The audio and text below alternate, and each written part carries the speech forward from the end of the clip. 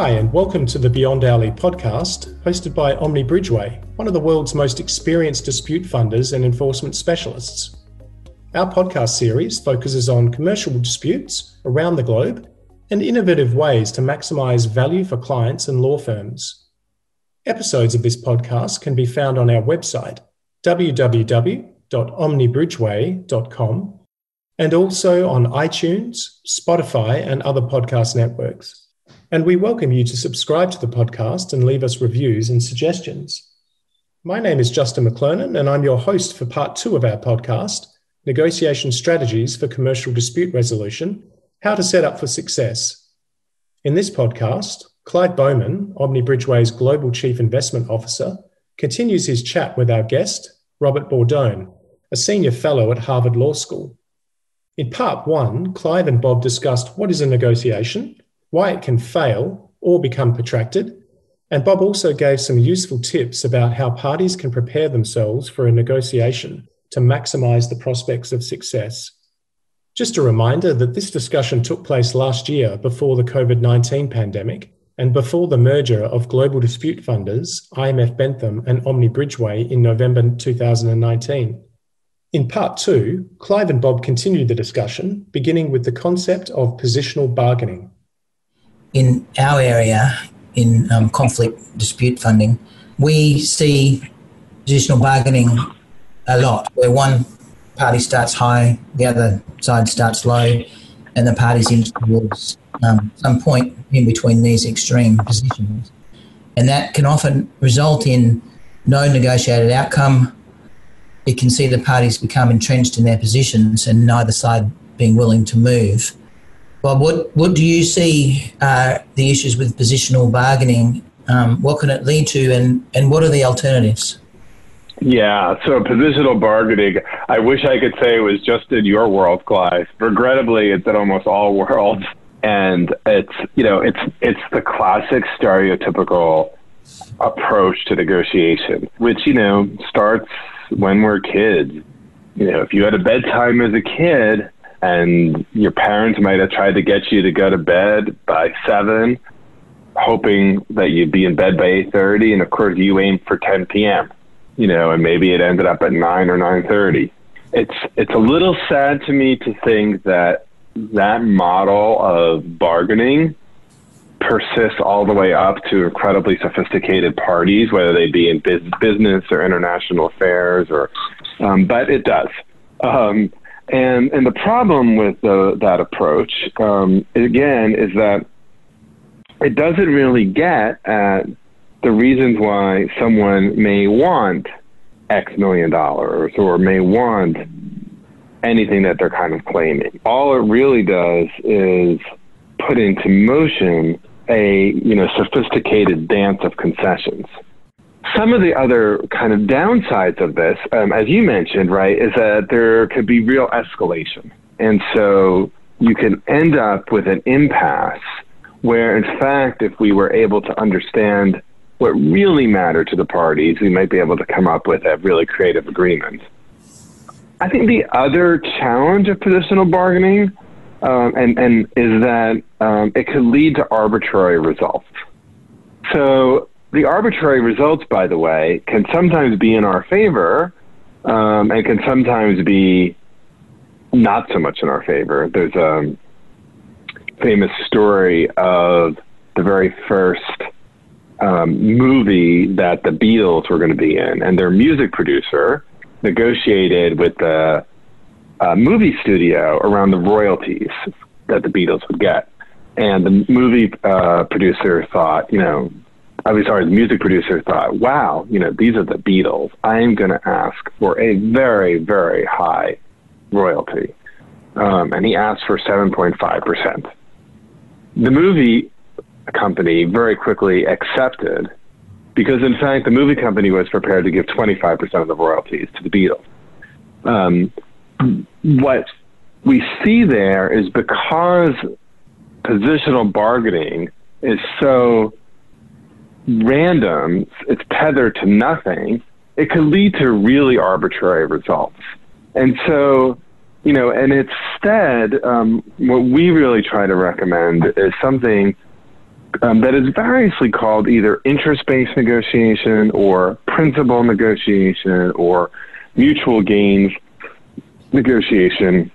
All three of those names all represent a really different approach, where the idea is, let's not look at positions, but let's understand what's driving each of the positions, and is there a way we can meet the interests of both sides. So I can give you an example involving a mediation I was involved in recently. This was a family that is trying to divide property between them, and there's a particular piece of property that one sibling really wanted to see sold within 2 years of their parents passing away, and the other sibling wanted to be sold 5 years after the parents' passing. So the range there seems like it's between 2 and 5, and then you could have a battle and figure out, somewhere in the middle. But if you kind of dig in and learned what the interests of the parties are, one party, the one who wanted to sell earlier, was really concerned that because of climate change, the value of the property was going down each year. And therefore, they wanted to sell as soon as possible after their parents passed away. The other sibling felt that they would just be not emotionally ready to let go of the property that quickly.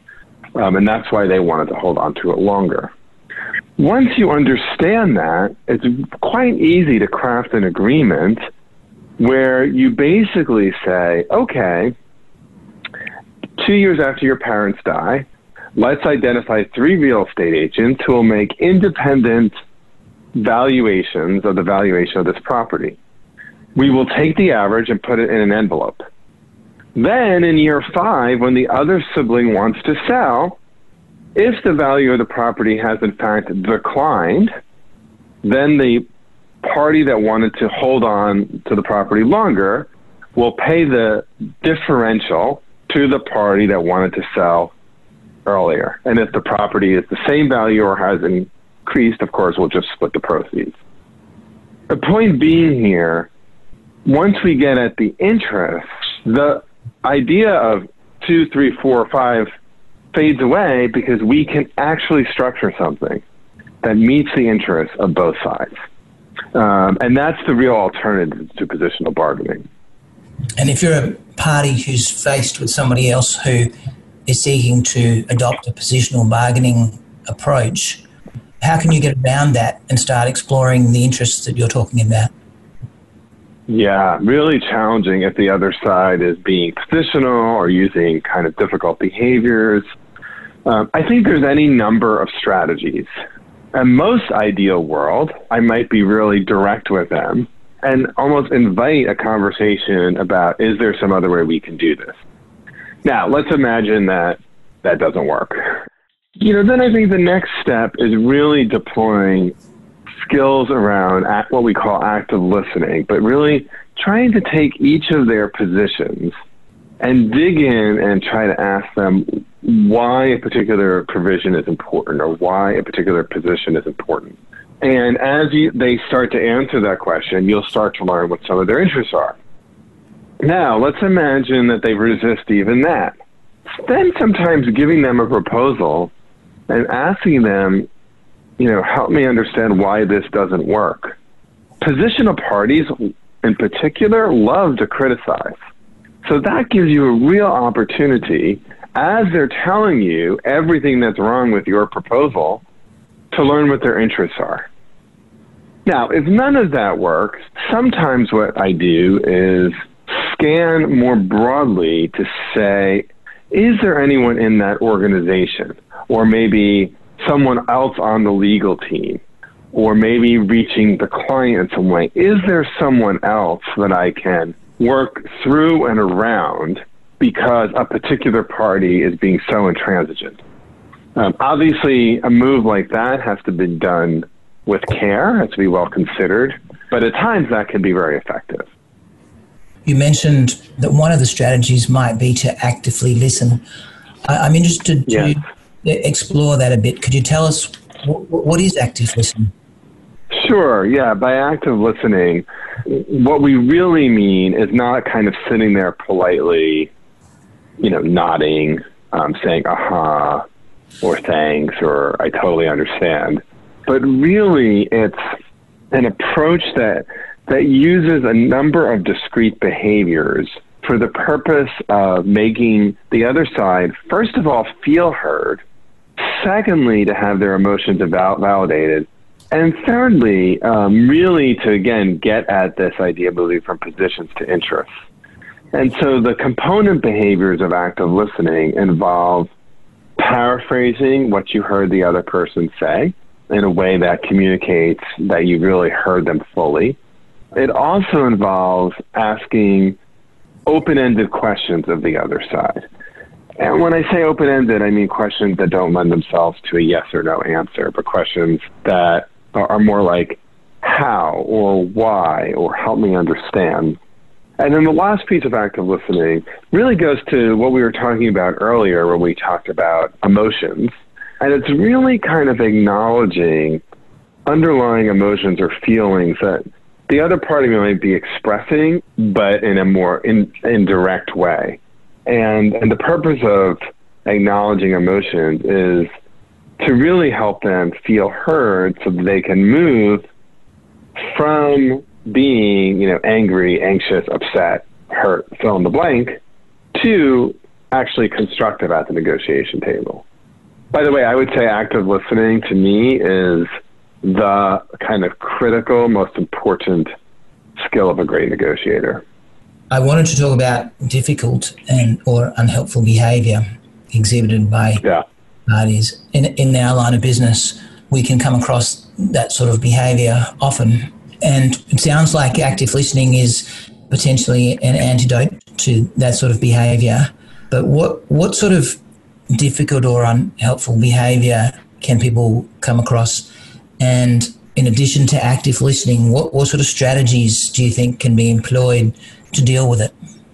Yeah, I mean, the list of difficult behaviors, unfortunately, is long.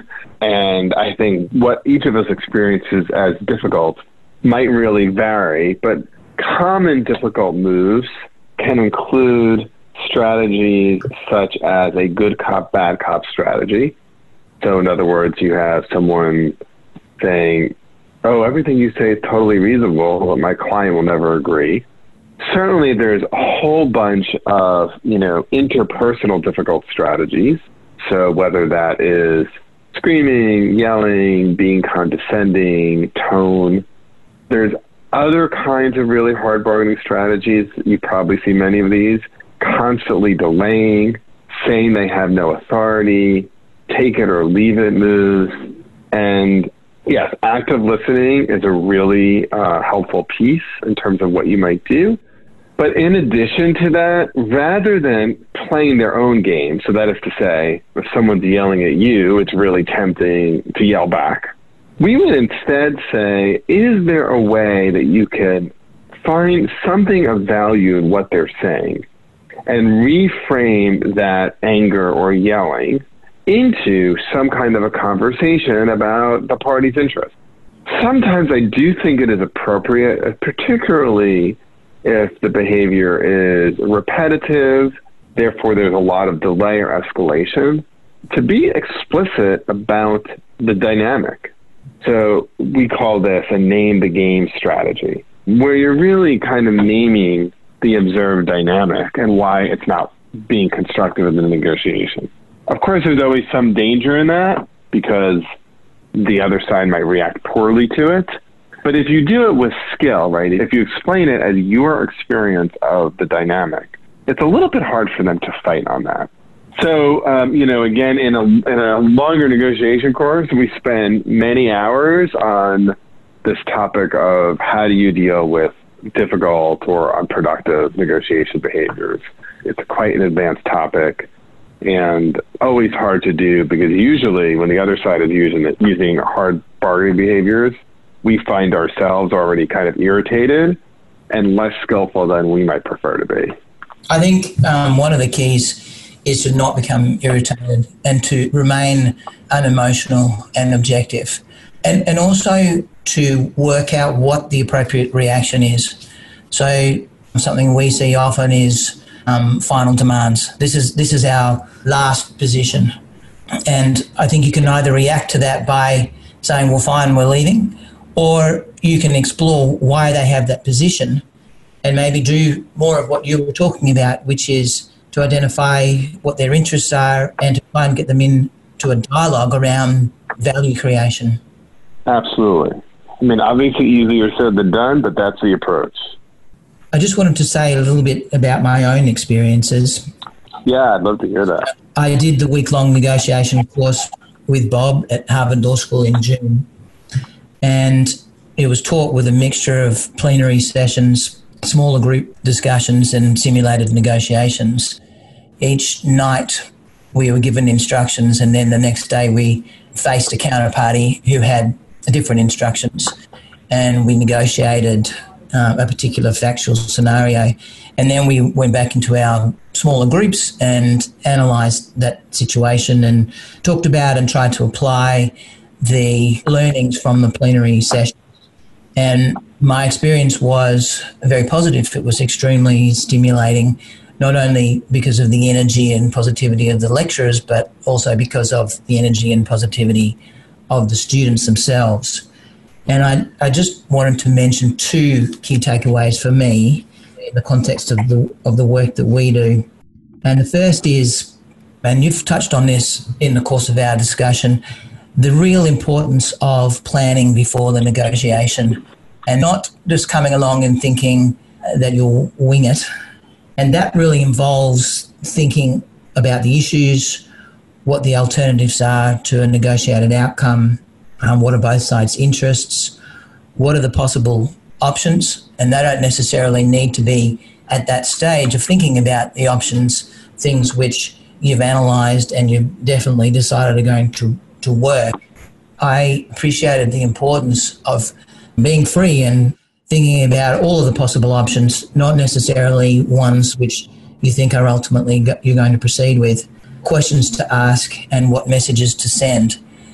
And as I found myself in the evening preparing for these negotiations the next day, it really struck me how useful it was to undertake that sort of detailed analysis. And that's something which I'm bringing to bear in my own life situations where, as a funder, particularly in Australia, we are going to mediations and participating in the strategies around how to achieve a successful outcome for the claimant. And the second learning for me was, what are the limitations of positional bargaining, which I said earlier is something which we encounter quite frequently in the type of dispute funding that we do, and how to deal with that, and what is a different way of negotiating which ultimately has a real chance of producing a better outcome for both parties, focusing on ascertaining interests and how to create value.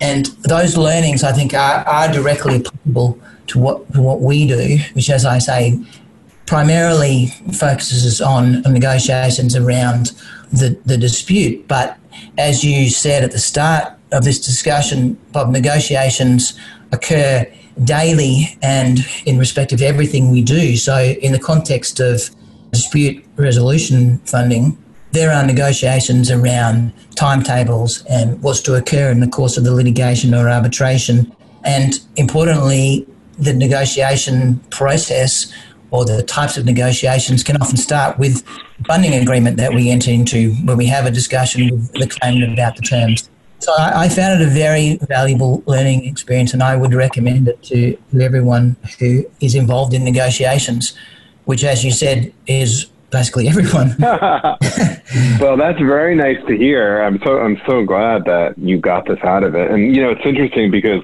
if I think about myself before I took a negotiation class and then started studying and writing and teaching it, I also spent very little time on preparation. And the way I prepared was, pretty limited. And so that insight that you had about preparation, I think, on the one hand can sound obvious, but on the other hand, we're all so busy. And we can kind of skip over that level of detail. You know, as you were saying, what are the messages I want to send? What is the impact that they're going to have?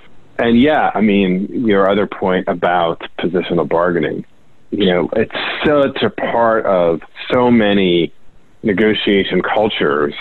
And I think shifting that sometimes, you know, if someone takes a course like you did, Clive, and then it can be hard to go back and shift that as kind of the only person or one of only a few people who may have a broader or slightly new or different view of negotiation.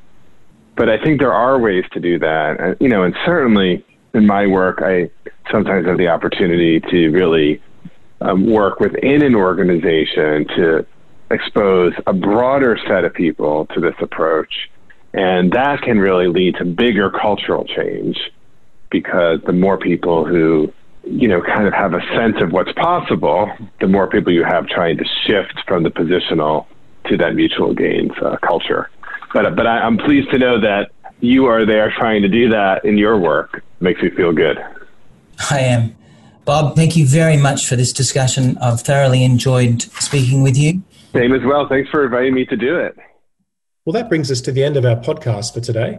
Thanks very much to our guest, Bob Bordone, for joining us and sharing some of the theory behind negotiation, as well as some useful strategies and practical tips to prepare for a negotiation and set it up for success. You can access a transcript of this podcast on our website blog page. As I mentioned at the outset, episodes of Omni Bridgeway's Beyond Hourly podcast can be found on our website, www.omnibridgeway.com, as well as iTunes, Spotify, and other podcast networks. And I invite you to subscribe and leave us your reviews. If you're interested in exploring third-party dispute finance and would like to get in touch, please feel free to contact me at jmclernon@omnibridgeway.com, or to provide any feedback, ideas, or insights you might have on topics we should cover on our podcasts. We'll be back soon with another episode. Until then, thanks for listening and goodbye.